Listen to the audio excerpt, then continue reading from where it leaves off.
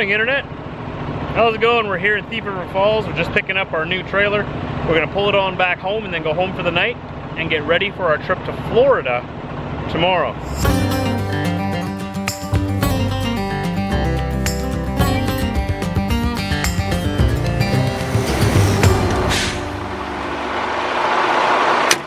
First things first, get gloves.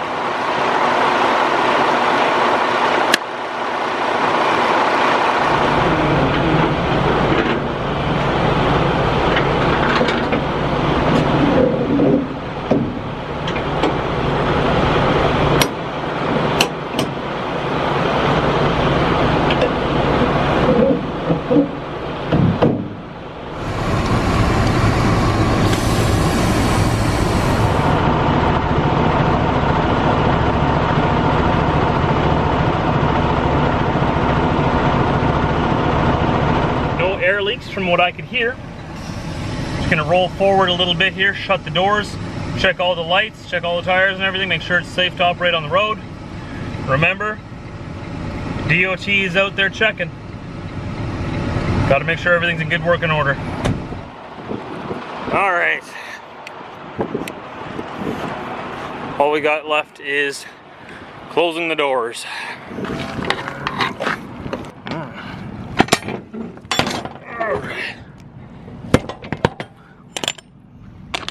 There we go. I'll go get my padlock and just put the padlock on there so I can cross the border and say that the load is secured. Because the border is going to want to know that no one tampered with the load or added anything into my trailer since I left here. But before you put it on the trailer, make double sure you have the key for it, because these things are very hard to cut through. So my key's on my keychain right there.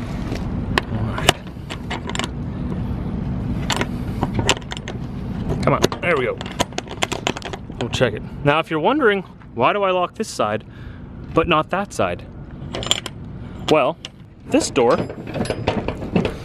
cannot open without that door opening. So as long as you put a padlock or a seal on this side here, you know no one's gonna get into your trailer and throw something in there that's gonna get you in trouble at customs, you know what I mean? Because it's happened before, not to me, not to anyone I know, but I've heard stories of it before where, you know, drug runners, they'll throw drugs into your trailer and then they'll have a guy on the other side of the border who will follow you, and as soon as you stop at a truck stop for coffee or to sleep, he'll go into the trailer and grab the drugs, and hey, they just got drugs across the border, right? And if the drugs get caught or if they get found out at the border, it's the trucker's fault, right? It's always the trucker's fault. That's why I always say, drivers, always assume that they're gonna think you're guilty. Always make sure you take extra measures to prove you're innocent. Unfortunately, that's just the way it is. So I'm just gonna input this new trailer information and the pre-trip that I just did on this trailer into the computer here so that they know that, hey, this guy's checked this trailer out. He vouches for it that it's a good, safe piece of equipment to have on public highways. That way, if anything falls off, like I said, whose fault is it?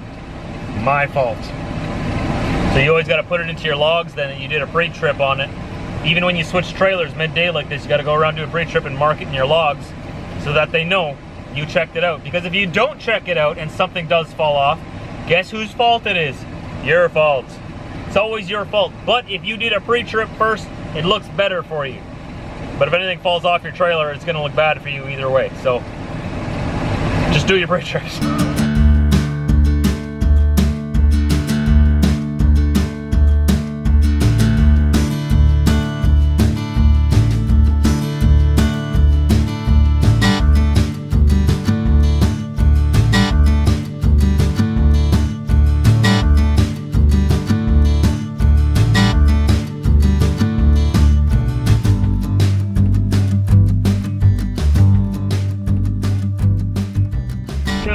Problem on the way back here. The highway that I take from the Highway 59 here to get over to I-29 is closed. There was no warning signs or anything along the highway. It's just you get to the highway and sorry, can't get through. The problem with this is that I can't cross through on the 59 here. I'm in Lancaster, Minnesota right now, pretty much right at the Canadian border. I can't cross through into Canada at this border crossing. I have to cross at Emerson. So I have to find a new way of getting across to the I-29. 1 second here, let's take a look on Google Maps.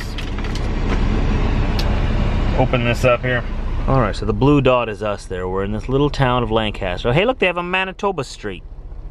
Would you look at that? That's cool. They named a street after us. All right, so there's the Canadian border right there, right? I can't cross at this crossing right here. I've got to cross over here at Emerson. So there's Emerson. Here's the 59. You can cross through here empty. You can't cross through there loaded.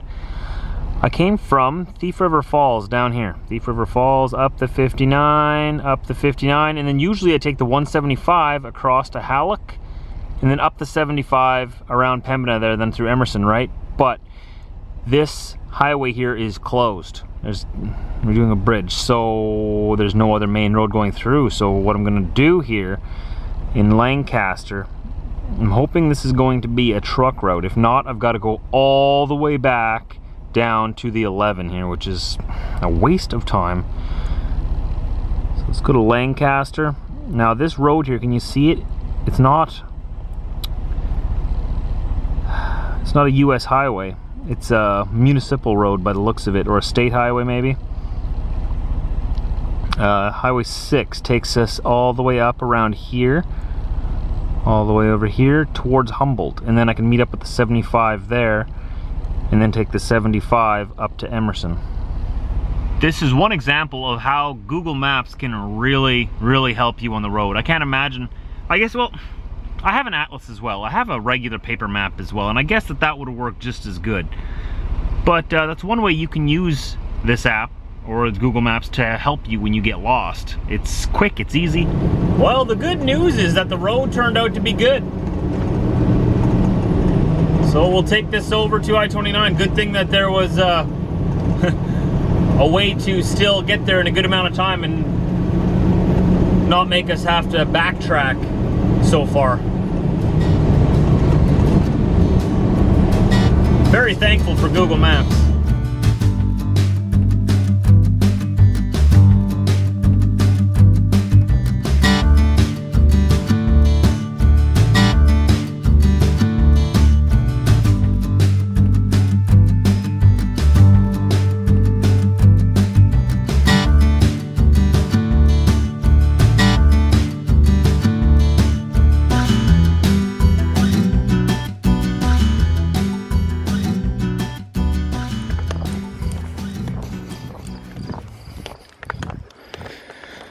Oh, it's a beautiful evening for a walk.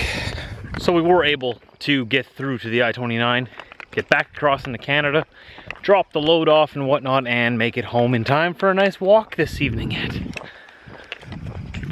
This summer has just been the best summer yet, you know that? I don't know if you guys have realized this, those of you who have started walking and whatnot. Do you notice and realize that you seem to become closer with your community? You sort of get to know your community better just by walking. If you just drive down your street all the time, you just drive through your community all the time, you miss so much. However, if you walk, there's so many things that you realize are there that you didn't know were there before, you know? Like that beautiful river down there. Never even knew it was there. Come on, Diesel. Look at that. I also didn't realize how many mosquitoes were in this area. But hey, it's motivation to keep walking. Because if I stay at a steady pace, come on, Diesel, keep up. Come on, stay out of there. There's ticks in there, man. If I stay at a steady, fast pace, the mosquitoes can't catch me. If I slow down, the mosquitoes catch me and they bite me. So they're actually motivating me to keep up my pace. Have you ever seen a more beautiful street in your life? Just beautiful. Look, a little walking path in there. I believe that's private property. Can't go in there, but we can look.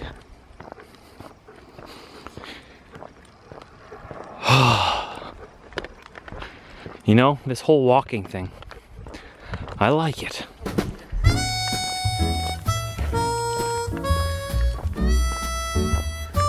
Good boy.